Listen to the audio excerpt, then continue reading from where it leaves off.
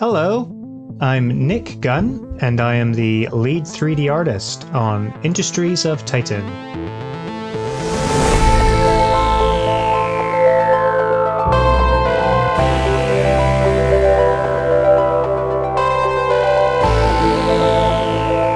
Industries of Titan is a very cool city building sim strategy game. It's set in a sci-fi world and it takes place on Saturn's moon Titan. I do a bit of everything art related on the project, but I especially love making characters. In this video, I will walk you through how I make an advisor character. They're a major character in the game and they help to inform you a bit about how the game works, and they also give you a little bit of lore info and inject a bit of character into the world. So when I start a character, based on a direction, if there is one, I'll collect a lot of reference for the face and the clothing and accessories we might see on the character. For me, a lot of reference is super important, not only so you have an idea of where you're kind of going, like a roadmap, but also just to kind of inspire you and get you in the right kind of headspace to start making something. To show off my process, we'll be looking at the creation of Ayana Oak, who is the engineering systems advisor. I usually start with a base mesh. It's a kind of really basic model that just kind of shortcuts you to the basic forms for a head. It's one I made a long time ago, and this just speeds up the whole process really well.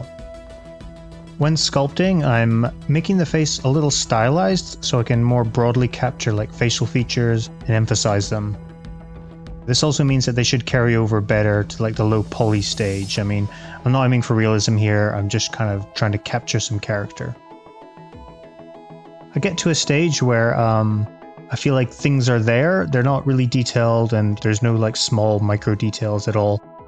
It's just kind of the overall forms are there and things are looking good. And then I'll do a really kind of basic paint in just to get some colors in there to make sure things are kind of looking correct.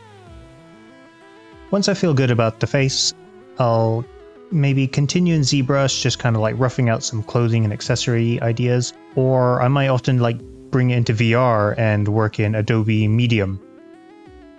Medium is also a sculpting app like ZBrush, but it's not quite as precise for me as ZBrush, but it's really fast and sketchy to work in, which is of course great for concepting and coming up with quick designs. Medium has a few really basic default brushes, but one of them is a square one, and I love to use that because it kind of matches the voxel influence technology designs that we have in the game. So you use that as like in a kind of Boolean workflow, which means like adding and subtracting the brush shapes, and you can really quickly create some cool kind of tech designs and shapes using your hands. Just using your hands and your fingers like this in VR, it makes digital 3D art feel much more expressive and personal, and it kind of matches more like physical traditional art. And that simple fact is really exciting for me to work in this way in VR. After lots of iteration and going through a variety of variations, one is chosen based on the right character fit and just the kind of visual appeal. Then comes the kind of low poly optimization process, which is actually really simple and fast.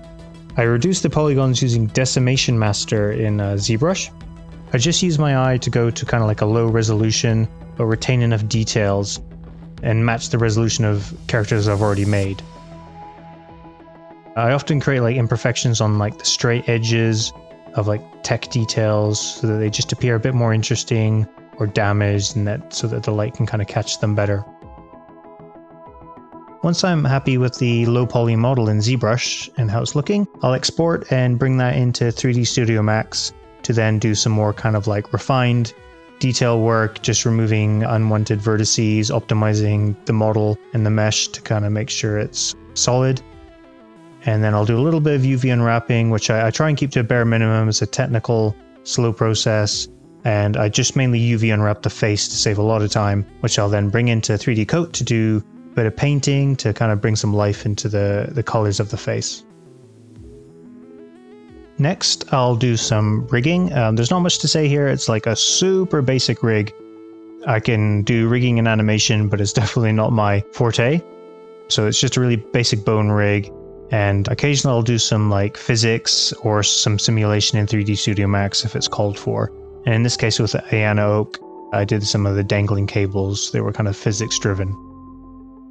And then I'll export the character and the rig to Unreal Engine and start some lighting tests.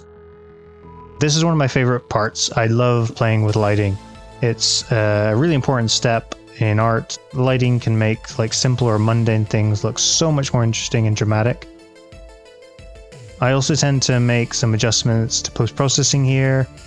These characters are like talking to you in a video transmission, so of course there's like a bit of digital glitchiness going on.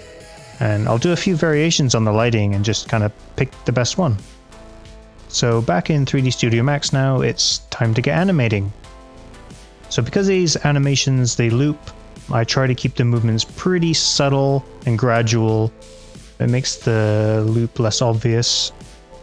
I try to have a mix of the character kind of like looking at you and into the camera as they are talking to you, the player, but also they need to be kind of thinking, so they glance away or they're distracted at times and in thought. So once the animation is complete and in Unreal Engine, or nearly there, I'll often add some extra animation in the background or the foreground objects just to give the scene some extra life. This whole thing is an incredibly rewarding process to make these characters come to life, from like the initial concept to design to the model to animating, and when the amazing team at Power Up Audio adds voice to them from their amazing pool of character actors, the process is then complete and it's just so cool to see. And there's still more great characters to add and thankfully more work for me to do. And I cannot wait for you to meet the new characters too. So thanks so much for watching and for all your time.